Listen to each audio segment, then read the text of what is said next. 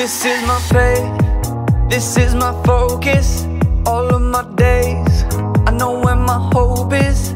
I'll live it loud, I'll shout the chorus, because I know, oh, you're always for us.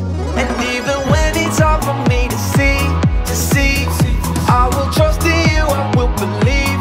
And even when it's hard for me to see, I will trust in you, I will believe.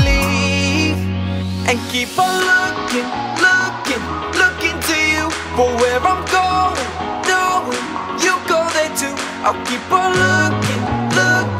looking to you. I'll fix my eyes on you.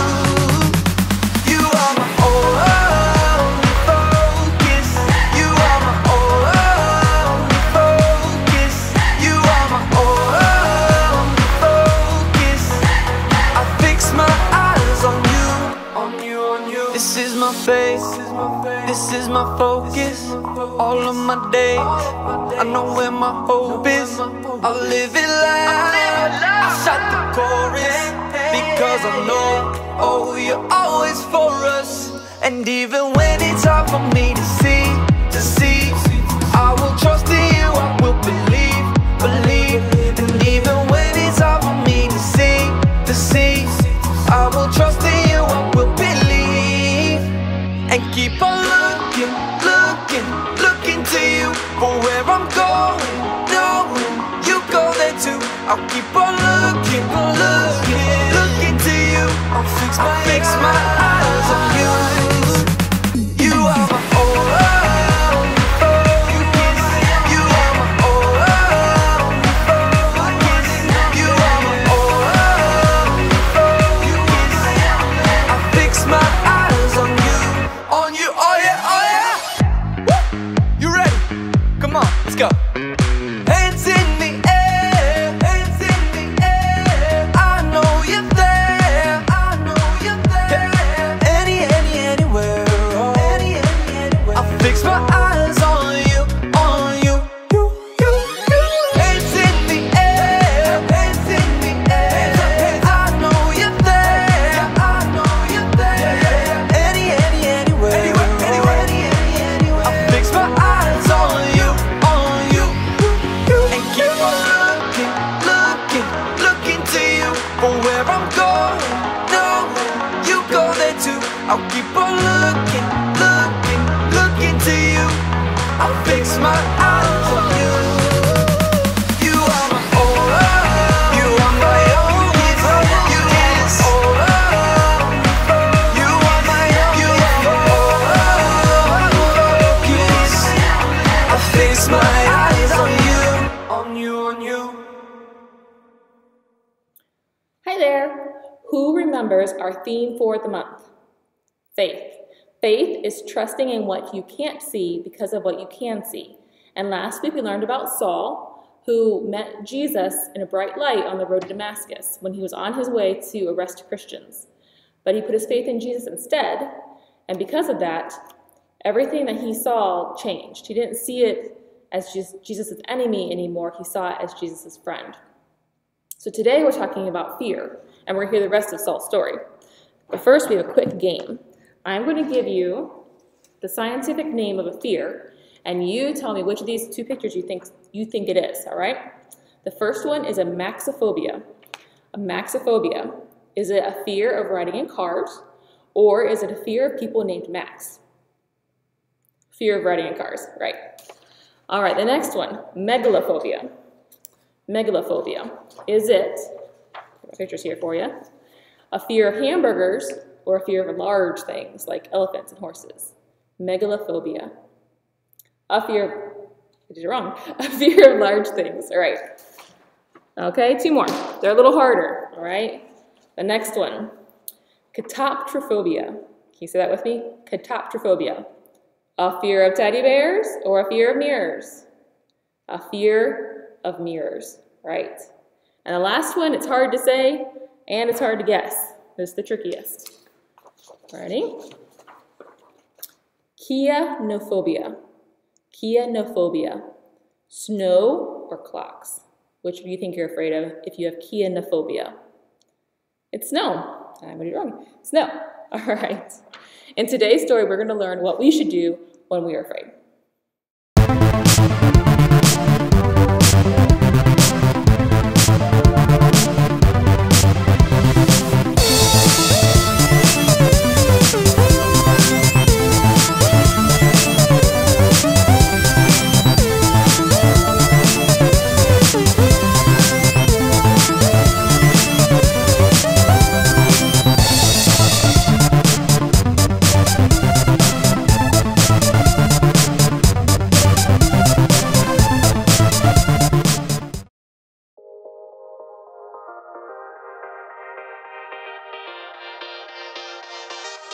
Oh, hey everybody, Erica here. I'm super excited for today because all week I've been working on something really cool and I haven't told anyone about it yet, so it's basically top secret. Top secret! I really want to tell you guys about it, so I'm just gonna have faith that you won't spoil the secret. Faith is trusting in what you can't see because of what you can see. You see, ever since I first heard the story of Saul, also known as Paul, because Paul and Saul are the same person, they're Saul, and how he couldn't see for 3 whole days after he met Jesus in a bright light on the road to Damascus, I've been thinking about what I would do if I couldn't see. It's pretty hard to fathom what that would be like. So, I realized that if I couldn't focus with my eyes, I would want to focus with my other senses. So, I invented, are you ready for this? Supersonic hearing helpers! Ooh. Aren't they cool? They magnify sounds like crazy. So that's why I'm whispering. Because even just a whisper basically sounds like I'm shouting at the top of my lungs. Yesterday, when I put them on for the first time, it actually kind of hurt my ears because I was hearing everything, and I mean everything. Like the squirrels across the street, and the neighbors 3 houses down. Joe, we're out of cereal. We are out of cereal. We need more cereal, Joe. But neither of those compared to the fiesta-themed birthday party that was happening on the other side of town. I have been craving cake ever since. Cumpleaños feliz.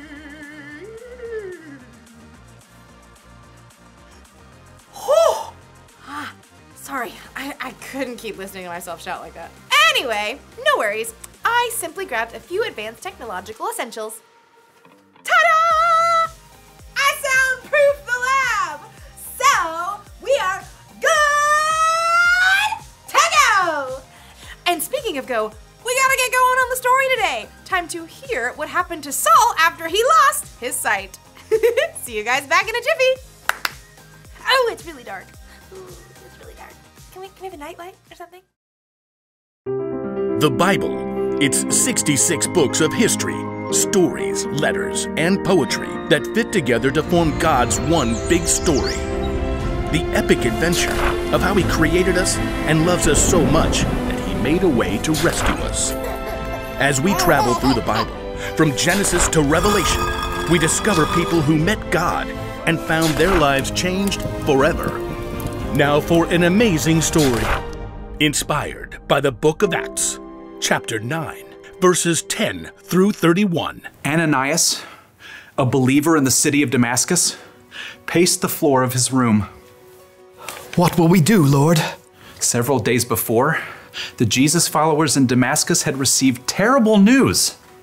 Saul of Tarsus is on his way. He has permission from the high priest to arrest anyone who follows the way of Jesus and take them to Jerusalem. Ananias shivered as he stared at his door. Why haven't we heard anything yet? He knew that at any moment, guards could knock on his door. A voice could shout out his name. Ananias. Ananias had nearly jumped out of his skin. And then he quickly realized that the voice hadn't come from outside. It hadn't come from inside either. There was only one person it could be. Yes? Lord? Yep, Ananias knew that this was a vision from God. So he took a deep breath and waited for what the Lord had to say. Go to the house of Judas on Straight Street. Ask for a man from Tarsus named Saul. Ananias gasped in shock. God wanted him to seek out his enemy? Saul is praying. In a vision, he has seen a man come and place his hands on him so he could see again. That man's name is Ananias. A million thoughts tumbled through Ananias' head. At last he found his voice. I've heard many reports about this man. They say he has done great harm to your people in Jerusalem. Now he has come here to arrest all those who worship you. It must have seemed like a home run argument to Ananias, but God responded. Go. I have chosen this man to work for me. He will announce my name to the Gentiles and to their kings. He will also announce my name to the people of Israel. Well, okay, here goes. So Ananias grabbed his cloak and hurried through the dusty city. But as he finally reached Straight Street, his steps slowed. He forced himself to breathe evenly as he approached the home of Judas. Help me, Jesus. Give me the words to say. Ananias stood in front of the door for a long moment, gathering courage. Then he knocked. Boom, boom, boom. What do you want?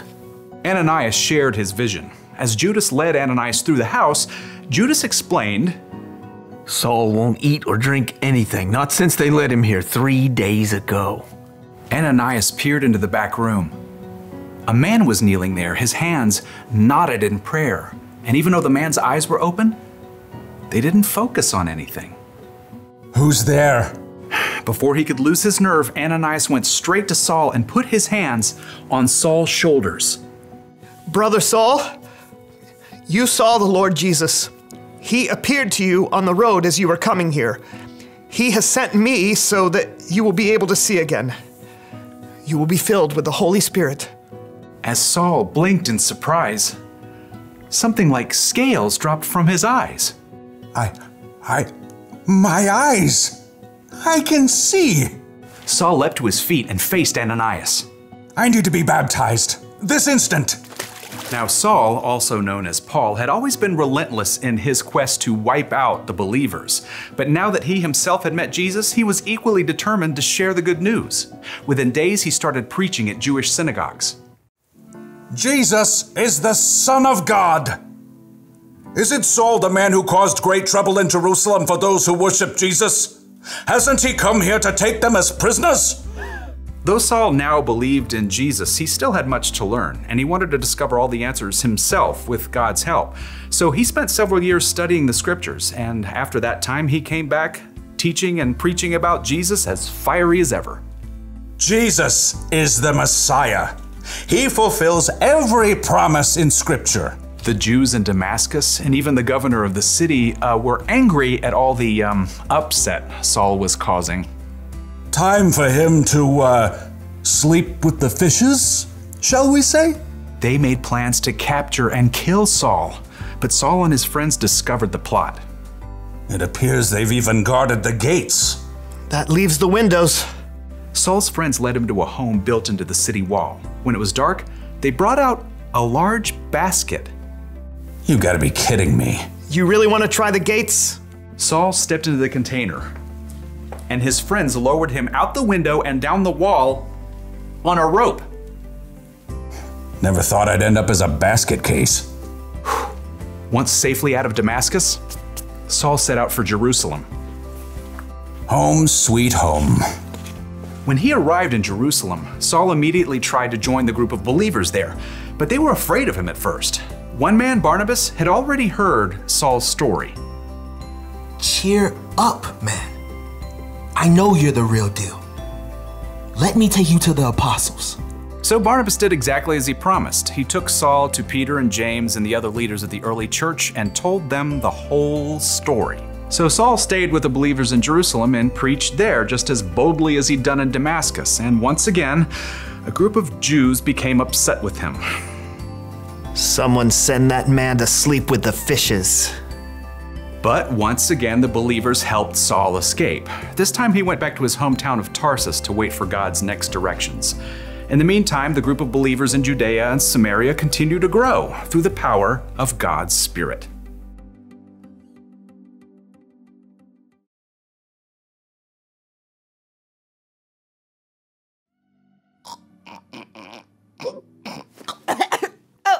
Sorry. Okay. You're still not in. Oh. Maybe this wasn't the best long-term solution. Luckily, I was awake for today's story. It was out of sight. Oh, here we go again. Saul couldn't see for 3 days. I bet he was so scared. And Ananias, too. God wanted Ananias to help a man that wanted to throw Ananias in prison. But Ananias faced his fears, and Saul could see again! Except now, he could also see the truth. Jesus was the Son of God, Israel's long-awaited Messiah, the Savior of the world. When Saul became a believer and got filled with the Holy Spirit, he was completely changed. The Holy Spirit gave him courage, and he began teaching everyone the truth about Jesus. Even when people wanted to arrest Saul for talking about Jesus, he still bravely told everyone he could about the Son of God. And lots of people began following Jesus because of Saul. It's like they were wearing supersonic hearing helpers and could hear everything Jesus was telling them through Saul! Wow! Oh, too loud. Okay. So, when you put your faith in Jesus and decide to follow him, he promises to always be with you. He gives you the Holy Spirit to help you in all sorts of different ways. And even though you can't see God, he can help you feel confident enough to try something new, or brave enough to tell the truth, or strong enough to be kind to someone who maybe hasn't been so kind to you. He can help you face your fears. That's the one thing to remember today. Knowing Jesus can help you face your fears. I think I need to face a fear myself. The fear of too much sound. These pillows just aren't working for me. Ah! Ah! Ah! Ah! Ah!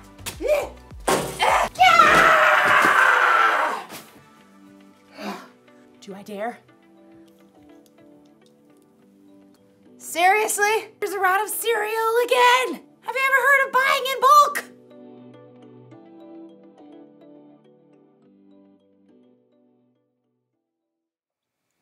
I don't know what you think, but I think the book of Acts is one of the coolest books in the Bible.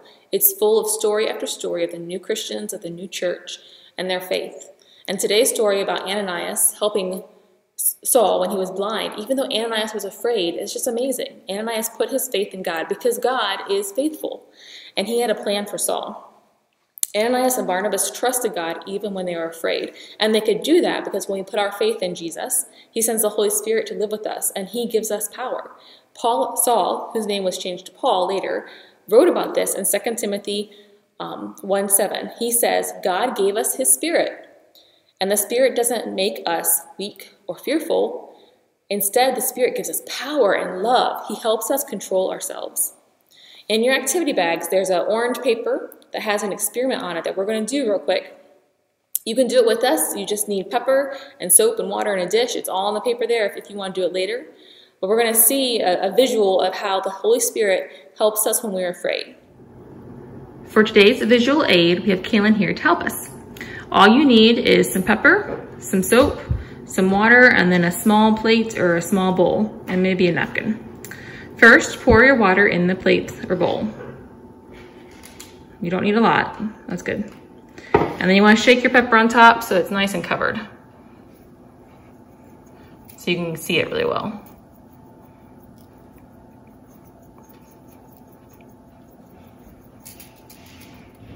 Try not to sneeze. All right, that looks good to me, Kay. Okay, if you touch the pepper with your finger, it does nothing really happens. So Kaylin's gonna wipe her finger off and get some soap on it. You don't need a lot of soap, promise. All right, now I'm gonna zoom in here. All right, now gently touch the top of the pepper with your finger. Did you see that? Isn't that cool? So the pepper represents our fear, and the soap represents the Holy Spirit. And the Holy Spirit makes our fears flee just like the pepper fled from the soap. So when you're afraid, like Ananias was, talk to God about it, just like Ananias did. He didn't run away, he talked to God. It's okay to tell God that you're afraid. God already knows you're afraid, but he needs you to acknowledge that for yourself. So tell God you're afraid. When you're afraid, like the church leaders were, then you can listen to wise people of faith, like they did with Barnabas. And Ananias and Barnabas faced their fears and the fears of others to help Saul, who became Paul and did amazing things. Paul wrote at least 13 books in our Bible. He led the way for the gospel to be preached to non-Jews, which, like me, and he took the gospel all the way to the emperor of Rome. He couldn't have done those things without Ananias and Barnabas and the church leaders all helping him.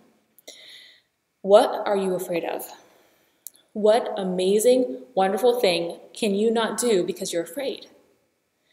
When you're afraid, pray and give your fear to God. Ask people of faith around you to help you. And read your Bible. Remember, it's so important to read your Bible because you can learn about all these people behind me. These are our story pictures from the year. All the people in the Bible who had faith in God and saw him answer their prayers and give them courage. Who remembers our verse? Our excellent verse. All right, ready? Faith is being sure of what we hope for. Faith is being sure of what we do not see. Hebrews 11:1. Let's pray. Father God, I thank you again for the kids who watched today. I pray that they will read their Bibles, that they will look to you when they're afraid, and that they will put their trust and faith in your Son, Jesus. Thank you, Jesus. Amen. Don't forget to pick up your bags on Sundays, and if you don't come, Mom and Dad can pick it up, Grandma and Grandpa, your neighbor, your older brother or sister, they can pick it up for you if you don't come, so you don't miss out on the devotions and the candy and the toys. Just don't forget your bags, and we'll see you guys next week. Bye.